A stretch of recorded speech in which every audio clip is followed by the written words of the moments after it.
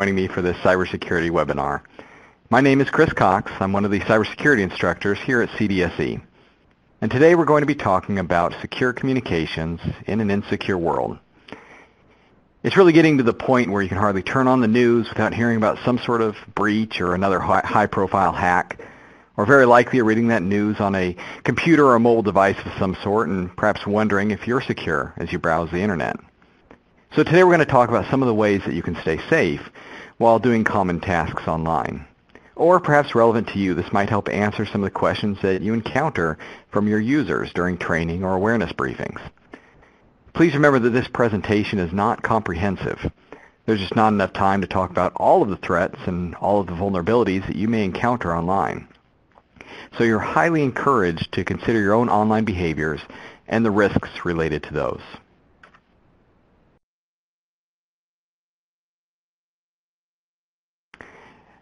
First off, we have to remember that the internet is big. It's really, really big. In fact, 40% of the world's population is on it. And for every person using it, there's over 3 devices that use it as well. The Internet of Things, all those different devices and sensors and everything else that's connected to the internet in one way or another. E-commerce is a huge industry, bringing in $1.5 trillion every year worldwide. Because of the nature of the internet, it's hard to really pin down exactly how much information is on it. But according to some estimates, Google alone has archived 15 exabytes of information. That's 15 million terabytes. And that number is constantly growing.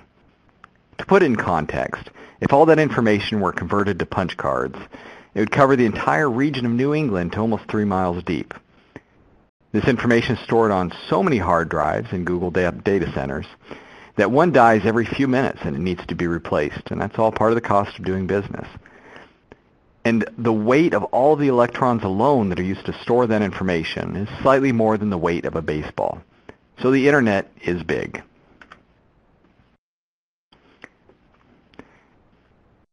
But of course also that invites new opportunities for cybercrime.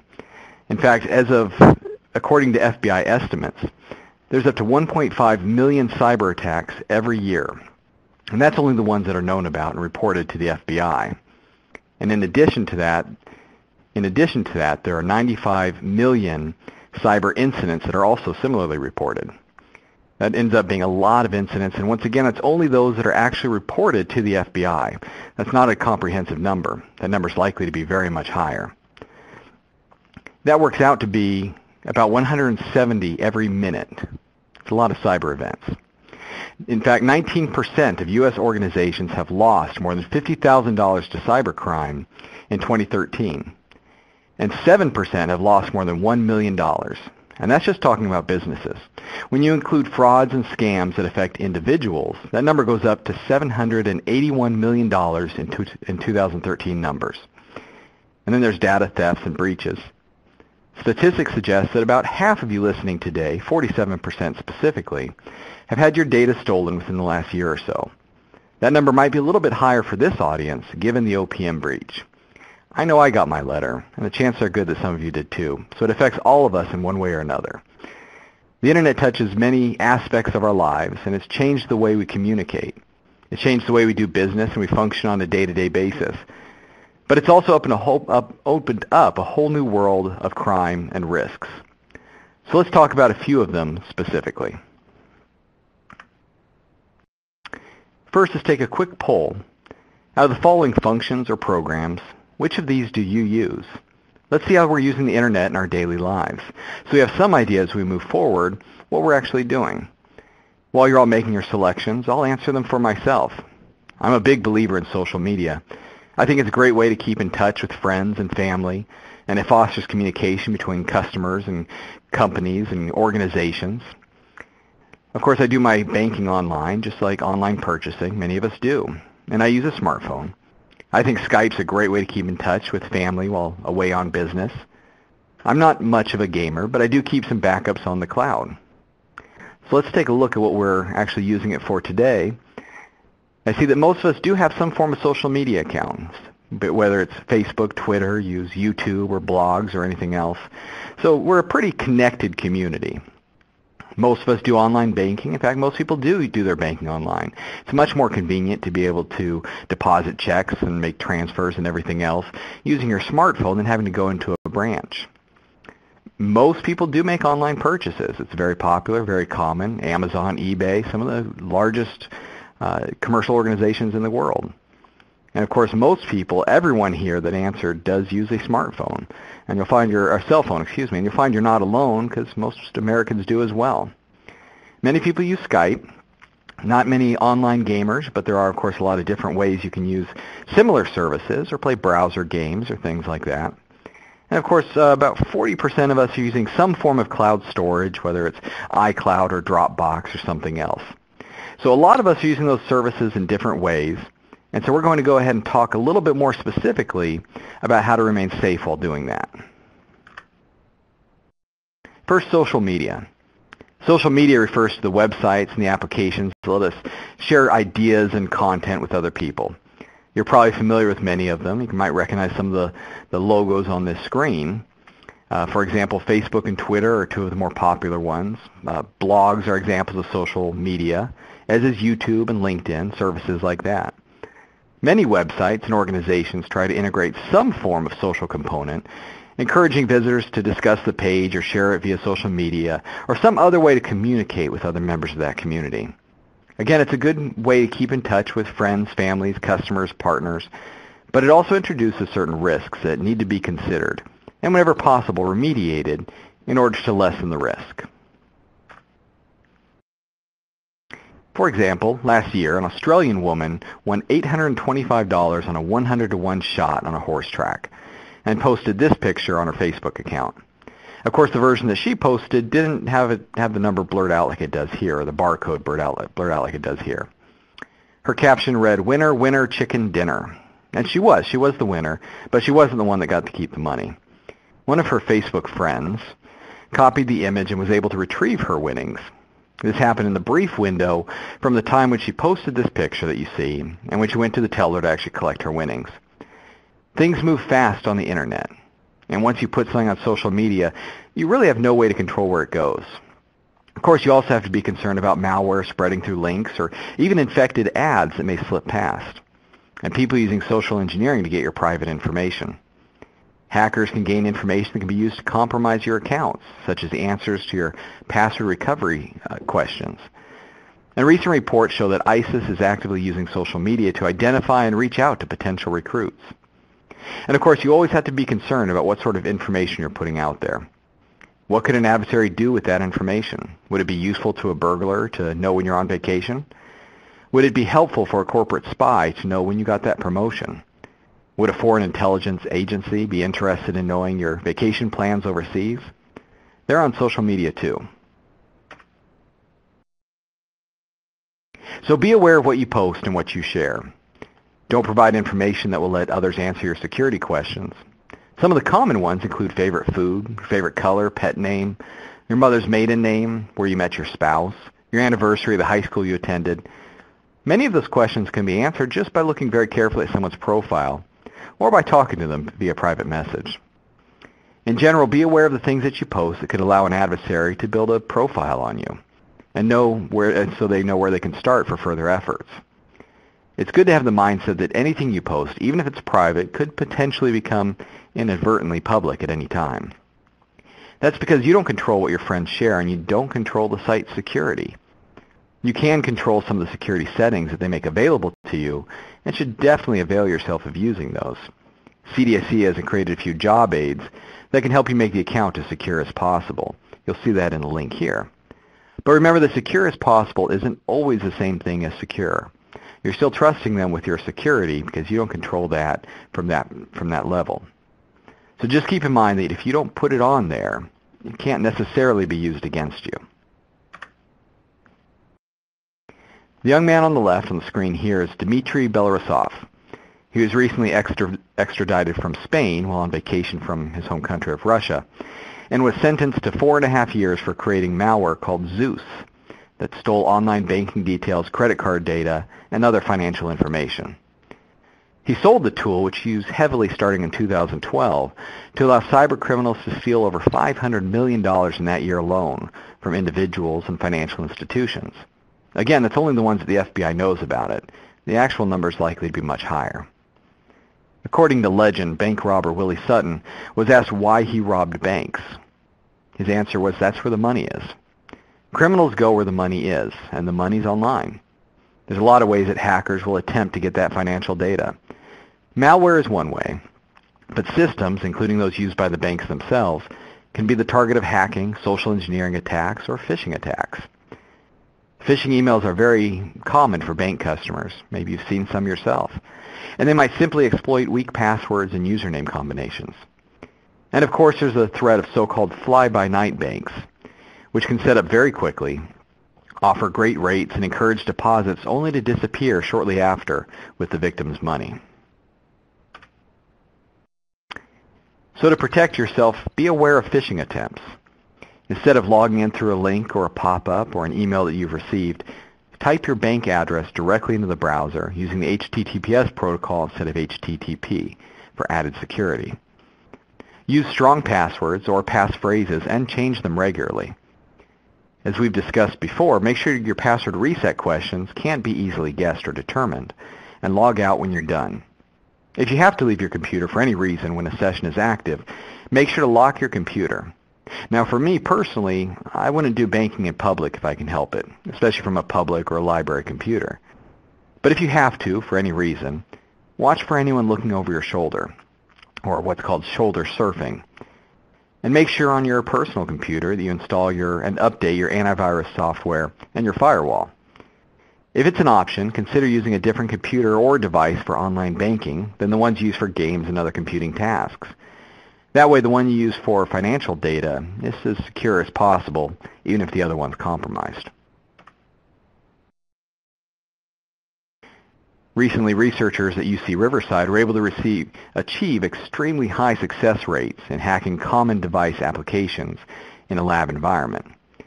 While this assumes that the attacker has physical possession of your device, that's really not all that far-fetched.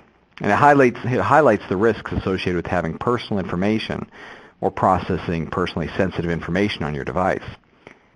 Right now, almost all Americans own a cell phone, and a growing number of those are smartphones that can access the Internet. Currently, 63% of Americans use their phones to access the Internet, and 21% use that device exclusively for their connectivity. In fact, a few of you may be using your device to access this webinar either now or previous times. Very ubiquitous, very useful form of communication. So a lot of people are using mobile devices. That much we knew. And along with that rise in use comes a rise in exploitation. It's only natural and predictable. As of last year, there were 16 million identified malware infections targeting mobile devices specifically.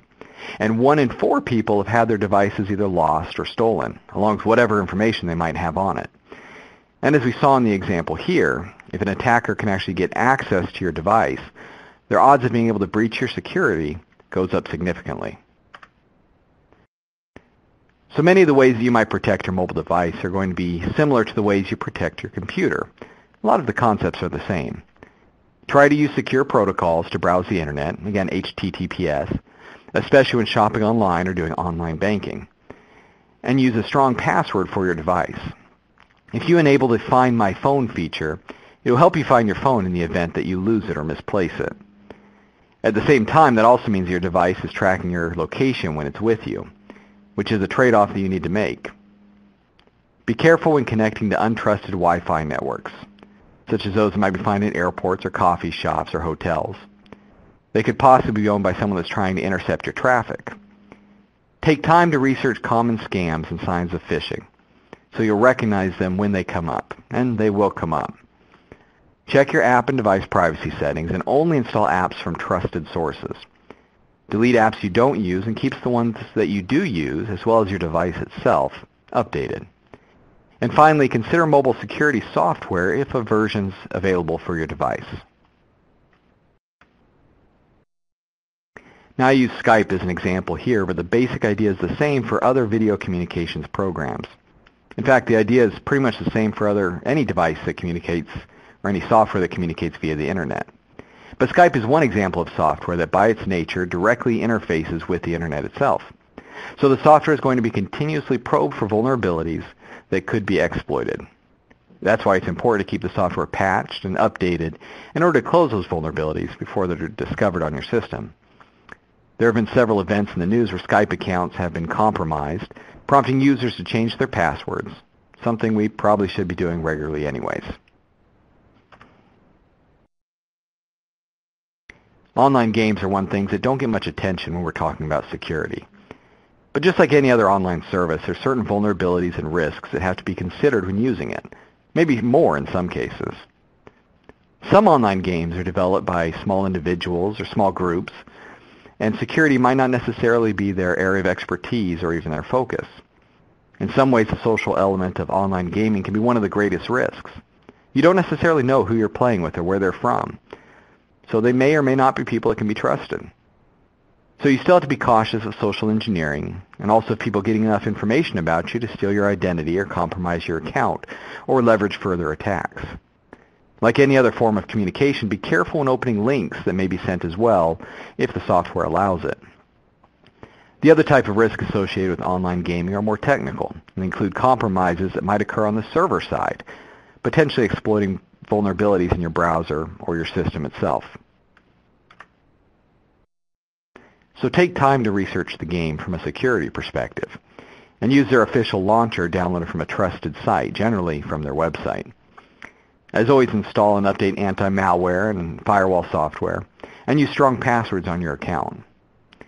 Keep your software, operating system, and browser updated, and be especially careful about links that might be shared via the chat or other sharing options. Remember OPSEC when you're playing with strangers from all over the world. Most of the time, you really have no idea who you're playing with or where they're from or who they may be affiliated with.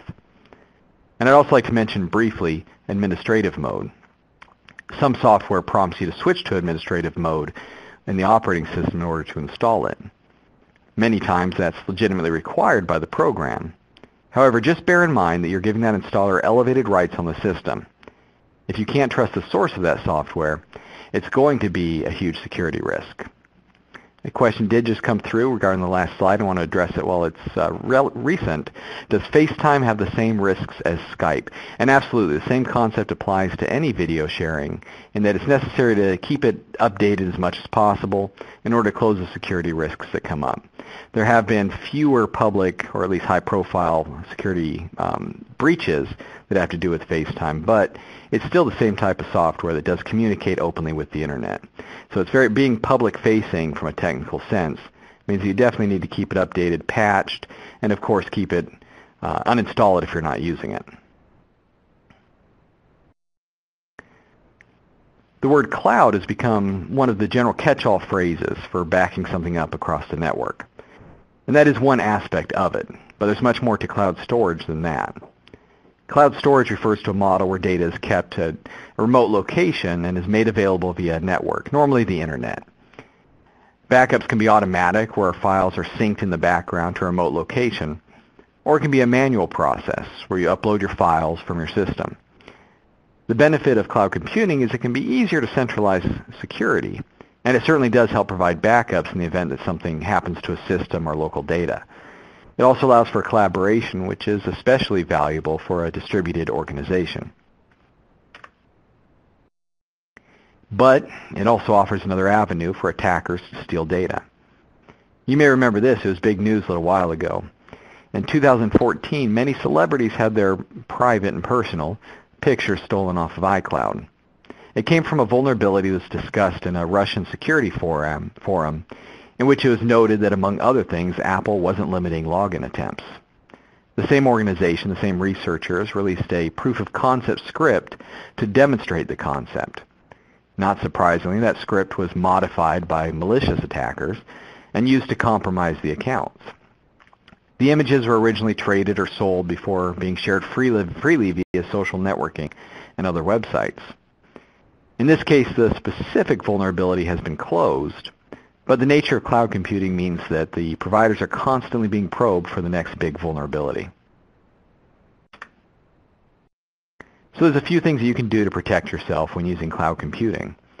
Use two-factor authentication whenever possible. That's where you need more than one authentication method to log in. For example, your normal password plus a PIN number that might be sent to your cell phone. That way, even if your password is compromised, the attacker can't log in without that second piece of information. But even still, your password or your passphrase should be secure and complex, and also unique from other sites. Make sure you're using a secure host for your data, that they have effective physical and personnel security controls, and that their contract, if you have one, covers the security obligations and uptime requirements. They should also maintain access logs to assist in incident response and comply with legal and regulatory requirements. This information isn't always possible to get, especially for an individual personal account. But the organizational contract should specifically address those issues. Whenever possible, encrypt your data. Many of these systems and software solutions do that automatically when it's on the server. But if it doesn't, you might need to find other ways to encrypt your data to keep it secure. And know when you're using cloud backups. It's possible that your system might be configured to automatically send data to another location without your knowledge, especially if you're running iCloud or Dropbox or a similar program. So be aware if your system is using that so you know where your data is going. So just a few more things to remember. Take the time to research common scams and threats. The Internet Crime Complaint Center, hosted by the FBI, has current information on scams and fraud alerts. And the U.S. Computer Emergency Response Team, or U.S. CERT, regularly publishes vulnerability alerts and other information. And of course, stay up to date on cybersecurity concepts and trends at the CDSE website. All of those links are provided here on your screen.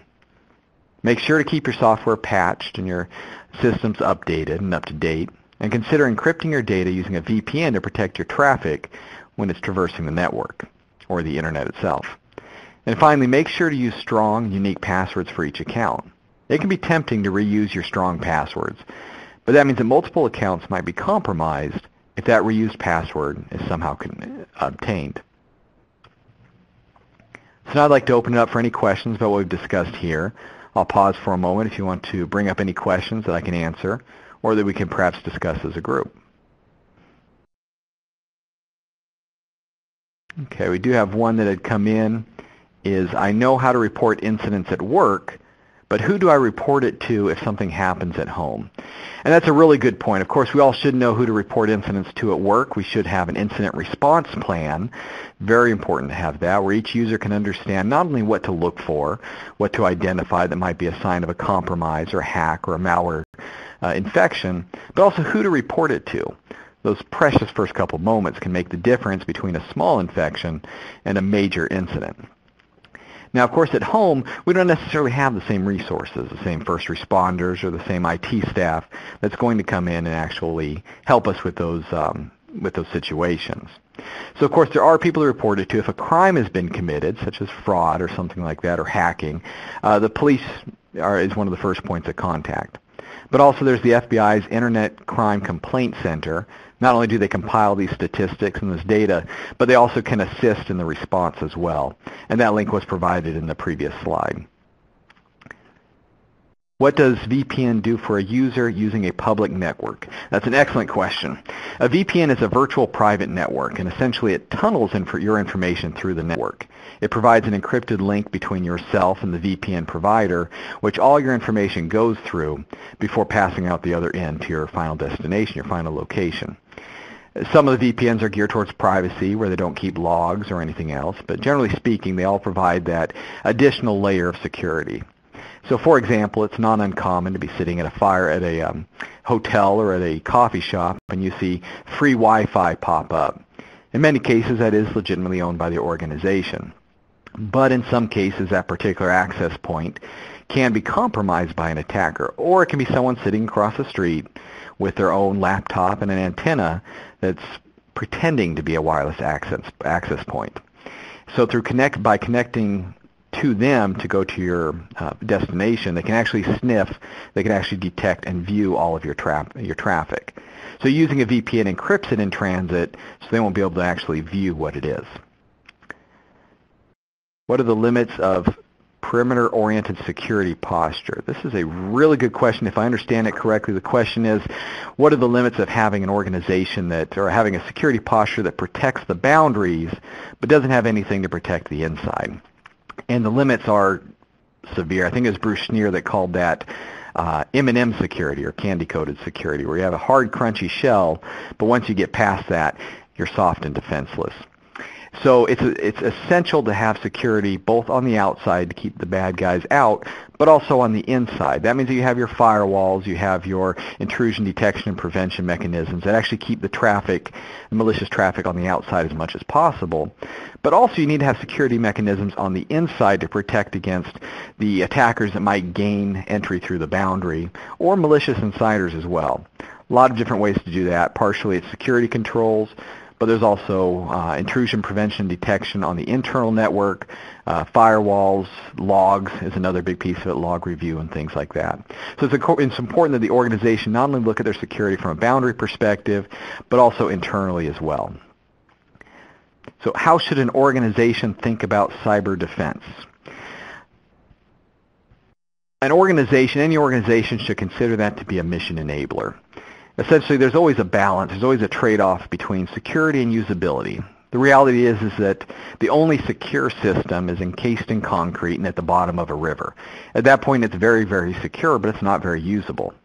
And if some commanders or bosses or C-level executives or things like that, coming from that perspective, have a perfectly usable system, might not necessarily be secure because some of the security requirements may limit some of the usability.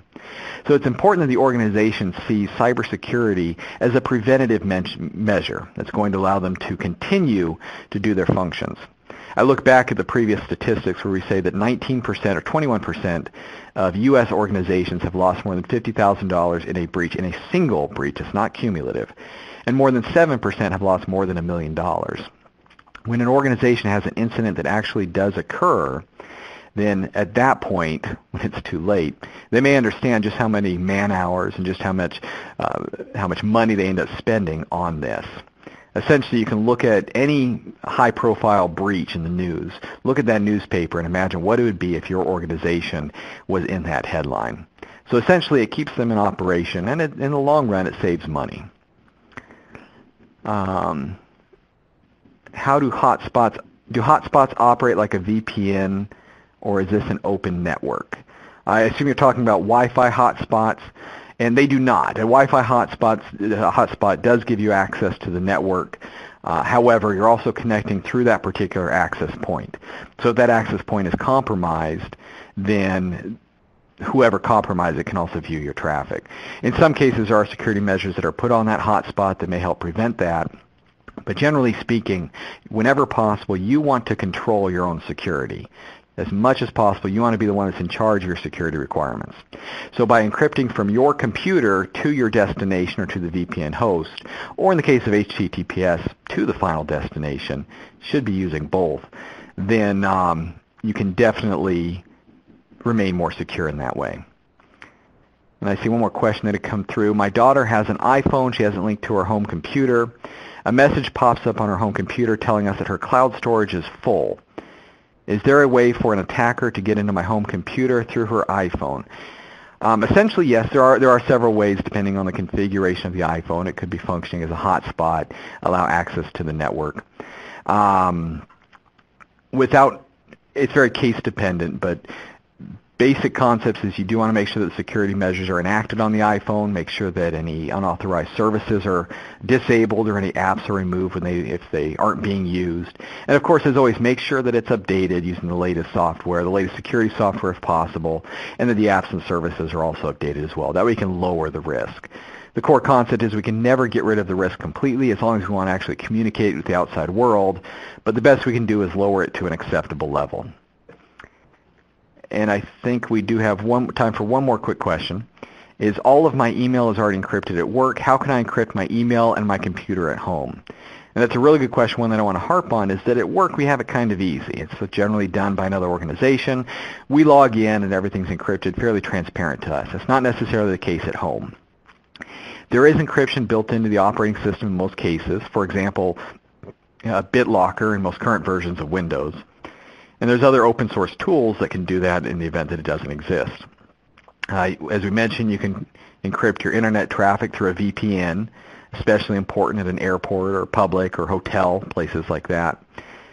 Using Outlook, you can encrypt your email using the encryption in the security settings.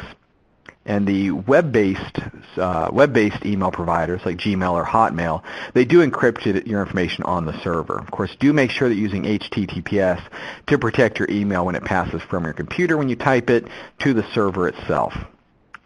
And one more question just came through that we'll address before moving on. If a foreign national brings in a cell phone, is there potential for that phone to jump onto a firewalled company network? Generally speaking, yes, there is potential. However, if the system's properly secured to disallow those untrusted connections, then you can lower that risk once again. Generally speaking, you always want to be able to control or know what's on your network.